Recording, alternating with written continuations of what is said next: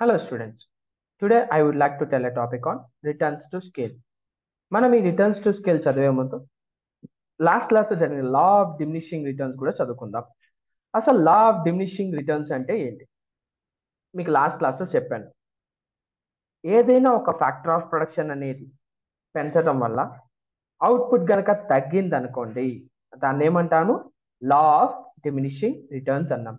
Example చెప్పాను కదా, restaurant example చెప్పాను. లేబర్, ఏదైనా ఒక ఫ్యాక్టర్ అయిన లేబర్ అనేది లేబర్స్ ని ఇంక్రీజ్ చేయడం వల్ల అవుట్పుట్ యొక్క రెస్టారెంట్ యొక్క అవుట్పుట్ తగ్గిందని చెప్పాను చూడండి. ఆ ఎగ్జాంపుల్ సంబంధించినది అనమాట. ఓకే, దాన్ని లా ఆఫ్ డిమినిషింగ్ రిటర్న్స్ అంటారు. ఇప్పుడు రిటర్న్స్ టు స్కేల్ అంటే ఏంటి? ఇక్కడ ఏం చెప్తున్నాడు? To prevent diminishing returns setting in అంటే ఏదైతే దానికి సొల్యూషన్ గా, లా ఆఫ్ డిమినిషింగ్ కి సొల్యూషన్ గా మనం రిటర్న్స్ టు స్కేల్ ని తీసుకుంటాం. సరే, సొల్యూషన్ అన్నాడు కదా, ఎలాంటి సొల్యూషన్ అని చెప్తున్నాడు. లాస్ట్ టైంలో లా ఆఫ్ డిమినిషింగ్ రిటర్న్స్ లోనేమో ఒక ఫ్యాక్టర్ మాత్రమే ఇంక్రీజ్ చేసాం, అంటే అన్నిటినీ పెంచలేదు, ఓన్లీ ల్యాబ్ని మాత్రమే ఇంక్రీజ్ చేసాం. ఓకే, ఆ రెస్టారెంట్ సైజ్ ని పెంచలేదు, దానికి ఇన్వెస్ట్మెంట్ పెంచలేదు, ఓన్లీ ఏం చేసాం? లేబర్ ని మాత్రమే ఇంక్రీజ్ చేసాం. దానివల్ల ఏమైంది? అవుట్పుట్ అనేది తగ్గింది అని చెప్పాను కదా. ఇక్కడ ఏమంటున్నాడు? All factors to be increased అంటే ఈ రిటర్న్స్ టు స్కేల్ అంటే ఏంటి? ఇప్పుడు దీంట్లో ఫ్యాక్టర్స్ ఆఫ్ ప్రొడక్షన్ లో అన్ని ఫ్యాక్టర్స్ యొక్క నీడ్ ని పెంచామనుకోండి, అప్పుడు ఏమవుతుంది? అవుట్పుట్ ఇంక్రీజ్ అవుతుంది అని చెప్పడమే ఈ రిటర్న్స్ టు స్కేల్ అనమాట. కాబట్టి ఇక్కడ చూడండి, మెయిన్ పాయింట్ వచ్చేసి to prevent diminishing returns setting in all factors to be increased, it is called returns to scale అని చెప్పాడు. ఓకే, దీన్ని ఇంకా ఏం పిలుస్తారు? It is also called as long run production function అని చెప్తున్నాడు. ఓకే, నెక్స్ట్ దీని యొక్క డెఫినేషన్ చూడండి. Next, returns to scale studies the changes in output when all the factors are changed. ఏమంటున్నాడు? ఫ్యాక్టర్స్ ఆఫ్ ప్రొడక్షన్ అనేది చేంజ్ అయింది అనుకోండి, output కూడా చేంజ్ అయిద్దా? దాని గురించే ఈ రిటర్న్స్ టు స్కేల్ ఇండికేషన్ ఇచ్చేది. And increase in scale means that all the inputs or factors are increased simultaneously in the same proportion. Increase in scale అంటే ఏంటి? ఇన్పుట్స్ లేకపోతే ఫ్యాక్టర్స్, ఇన్పుట్స్ అనొచ్చు లేదా ఫ్యాక్టర్స్ అనొచ్చు, దాన్ని ఇంక్రీజ్ అయిందంట. ఎలా ఇంక్రీజ్ అయిందంట? సైమల్టేనియస్లీ అంటే ఏంటి? ఇప్పుడు ల్యాండ్ ఇంక్రీజ్ అయింది అనుకోండి, ఎంత ఇంక్రీజ్ అయితే క్యాపిటల్ కూడా అంతే ఇంక్రీజ్ అవటం. ఓకే, తర్వాత లేబర్ కూడా అంతే ఇంక్రీజ్ చేయడం, సైమల్టేనియస్ గా ఇంక్రీజ్ అనేది జరిగింది అనుకోండి, దాన్ని రిటర్న్స్ టు స్కేల్ అంటున్నాడు. In other words, in return to scale we analyze the effect of doubling and tripling as soon as all inputs used in the production process. అంటే ఏం లేదు, ఇక్కడ ఇన్పుట్స్ ని డబలింగ్ కానీ ట్రిపులింగ్ కానీ చేస్తే దాన్ని రిటర్న్స్ టు స్కేల్ అని పిలుస్తున్నాడు రా. ఓకేనా, బేసిక్ పాయింట్ అర్థమైందా? లా టు ప్రివెంట్ డిమినిషింగ్ రిటర్న్స్ అంటే లా ఆఫ్ డిమినిషింగ్ రిటర్న్స్ ని దానికి సొల్యూషన్ గా మనం ఏం తీసుకుంటున్నాం? రిటర్న్స్ టు స్కేల్ తీసుకుంటున్నాం. మెయిన్ పాయింట్ ఏంటి? అక్కడ లా ఆఫ్ డిమినిషింగ్ రిటర్న్స్ లో ఒక ఫ్యాక్టర్ ని మాత్రమే ఇంక్రీజ్ చేశాం, కానీ ఇక్కడ అన్ని ఫ్యాక్టర్స్ ఆఫ్ ప్రొడక్షన్ ని ఇంక్రీజ్ చేస్తాం. అంటే ఇన్పుట్స్ అన్నిటిని సమాంతరంగా ఇంక్రీజ్ చేస్తాం, సైమల్టేనియస్లీ సేమ్ ప్రపోర్షనేట్ లో.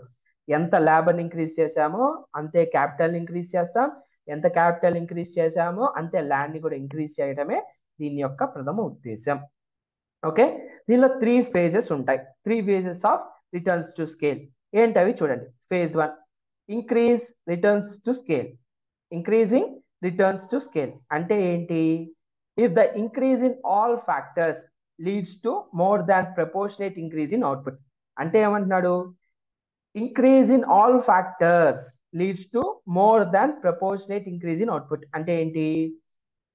ఎంతైతే ఫ్యాక్టర్స్ ఇంక్రీజ్ చేశామో అంతకన్నా ఎక్కువ ప్రపోర్షనేట్ లో అవుట్పుట్ అనేది ఇంక్రీజ్ అవుతుంది. అంటే ఇప్పుడు ఎగ్జాంపుల్ చూడండి. For an example, all the inputs are increased by 5%.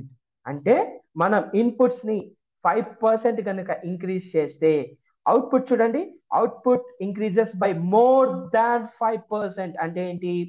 Inputs అనేది 5% ఇంక్రీజ్ అయితే అవుట్పుట్ అనేది ఏంటి? 5% కన్నా ఎక్కువ ఇంక్రీజ్ అవుతుంది అనుకోండి, దాన్ని ఇంక్రీజింగ్ రిటర్న్స్ టు స్కేల్ అంటాం. Next constant returns to scale. Constant returns to scale, దీని phase 2. If we increase all factors in given proportion, the output will increase in same proportion. అంటే ఏంటి, మనం ఎంత అయితే ఇన్పుట్ ని ఇంక్రీజ్ చేసామో అంతే అవుట్పుట్ కనుక ఇంక్రీజ్ అయింది అనుకోండి, దాన్ని కాన్స్టాంట్ రిటర్న్ టు స్కేల్ అంటున్నాం. ఎగ్జాంపుల్ చూడండి, 5% ఇంక్రీజ్ చేసాం, 5% increase in all factors, 5% increase in all factors will result in equal proportionate of 5% increase in output. అంటే 5%, 5% అనేది ఫ్యాక్టర్స్ అంటే ఇన్పుట్ ని 5% ఇన్పుట్ ని ఇంక్రీజ్ చేసామనుకోండి, 5% అవుట్పుట్ మాత్రమే అవుట్పుట్ బయటకు వస్తుంది. అర్థమైందా?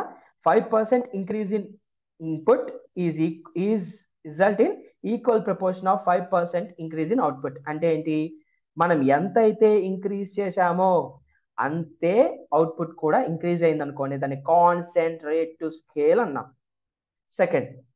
Third, phase 3, decreasing returns to scale. If the increase in all factors leads to less than proportionate increase in output. ఏమన్నాడు అంటే, మనం ఆల్ ఫ్యాక్టర్స్ ని కనుక ఇప్పుడు ఇన్పుట్ అనేది 5% ఇంక్రీజ్ చేస్తే అవుట్పుట్ అనేది 5% కన్నా తక్కువ ఇంక్రీజ్ అయింది అనుకోండి, ఇట్ విల్ ఇంక్రీజ్. చూడండి, if all the factors increased by 5%, అంటే ఇన్పుట్స్ ని 5% ఇంక్రీజ్ చేస్తే అవుట్పుట్స్ చూడండి, the outputs will increased by less than 5%. 5% కన్నా లెస్ దాన్ అంటే 5% కన్నా తక్కువ అవుట్పుట్ అనేది వస్తే దాన్ని డిక్రీజింగ్ రిటర్న్స్ టు స్కేల్ అని పిలుస్తాం. These are the 3 phases of return to scale. This is the example, but we'll go with the concept. Okay, ఇక్కడ చూడండి, నెక్స్ట్ ఇంపార్టెన్స్ అండ్ లిమిటేషన్స్ అన్నాడు. However, it is very important to state that in actual life the scale of production cannot be increased beyond a certain limit. ఏమంటున్నాడు అయితే, however అంటే అయితే, it is very important to state that మనం నార్మల్గా మన actual లైఫ్లో scale of production, okay, scale of production అంటే ఏంటి, మన ప్రొడక్షన్ ఇంక్రీజ్ చేయటం, మనం ఎంత అయితే ఇంక్రీజ్ చేయాలనుకున్నామో అంతకన్నా ఒక సర్టెన్ లిమిట్ అయితే ఉంటుంది. Scale of production cannot be increase beyond a certain limit, అంటే ఒక లిమిట్ ఉంటుంది, మనం ఎంత అనుకుంటే అంత ఇంక్రీజ్ చేయలేం, దాని తగ్గట్టు కొన్ని లిమిట్స్ ఉంటాయి అని చెప్తున్నాడు. To increase the scale of production means all the factors being use in the production can also be increase as at well in indefinitely. ఏమంటున్నాడు, మనం చెప్పినట్టు ప్రొడక్షన్ ని ఫ్యాక్టర్స్ ని ఇంక్రీజ్ చేయొచ్చు. The scale of production increase చేయాలంటే మన స్థాయి production వాల్యూని, అంటే ప్రొడక్షన్ ఇప్పుడు ఒక చిన్న రూమ్ లో చేయాల్సిన ప్రొడక్షన్ ని నువ్వు పెద్ద ఒక మల్టీప్లెక్స్ లో చేయాలనుకుంటున్నావు అనుకోండి, దాన్ని increase in scale of production అంటున్నాడు.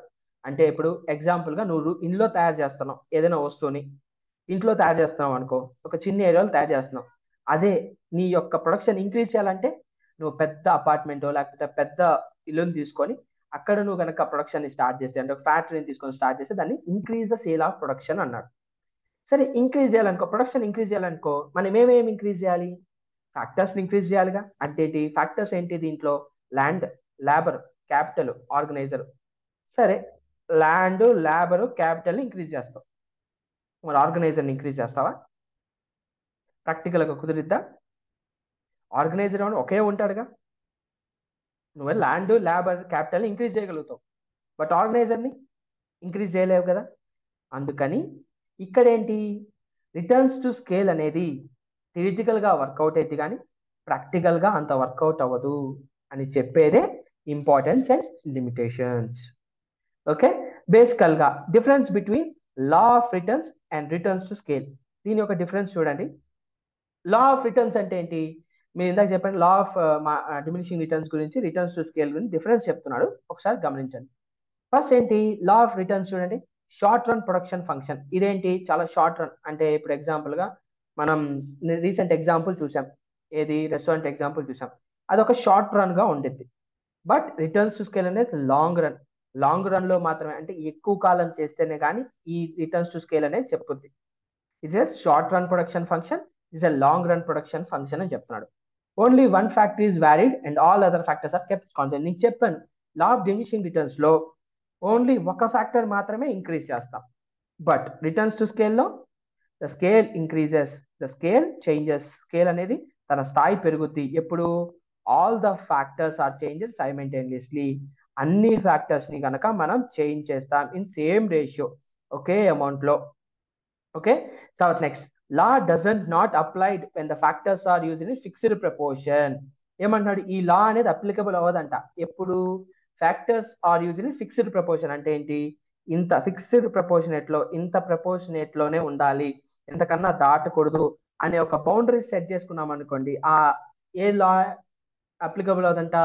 లా ఆఫ్ రిటర్న్స్ అనేది అప్లికబుల్ అవ్వదంట. రిటర్న్స్ టు స్కేల్, ఇక్కడ చూడండి, law does apply when the factors are use in fixed proportion. అంటే ఇక్కడ చెప్పాను కదా, మన ఫిక్స్డ్ ప్రపోర్షనేట్ లో ఈ లా అనేది అప్లై అవుతుంటది. ఫిక్స్డ్ ప్రపోర్షన్స్ అంటే పరిధులు, ఫిక్స్డ్ పరిధులు అంటారు కదా, ఆ పరిధి అనేది మనం ఏ లా అప్లై, లాస్ అనేది అప్లై అవ్వదు, ఇక్కడ అప్లై అవుతుంది. లా ఆఫ్ రిటర్న్స్ అనేది పరిధి ఉన్న దగ్గర అప్లై అవ్వదు, law of returns to scale అనేది పరిధి ఉన్న దగ్గర అప్లై అవుతుంది. వేరియబుల్ వైడ్లీ అప్లికబుల్, ఇక్కడ అన్ని చోట్లకి అప్లికబుల్ అవుతుంది. In theoretical interest that been relevant to the actual life. చెప్పాను కదా, యాక్చువల్ లైఫ్ కి థియరిటికల్ లైఫ్ కి చాలా తేడా ఉంటది. థియరిటికల్ గా మనం అన్ని ఫ్యాక్టర్స్ ని ఇంక్రీజ్ చేస్తామంటాం, అన్ని ఫ్యాక్టర్స్ ఇంక్రీజ్ అవుతాయా? ఆర్గనైజర్ అనేవాడు ఒకడే ఉంటాడు, ఎంటర్ప్రినర్ ఒకడే ఉంటాడు, ఎంకరేజ్ అవుతా మన వరకు. Okay. This is the difference between law of returns and returns to scale. బేసికల్ గా లా ఆఫ్ రిటర్న్స్ అంటే ఏంటో మీకు అర్థమై ఉంటది, జస్ట్ ఒక్కసారి రివైజ్ చేసుకోండి. ఓకే. Thank you.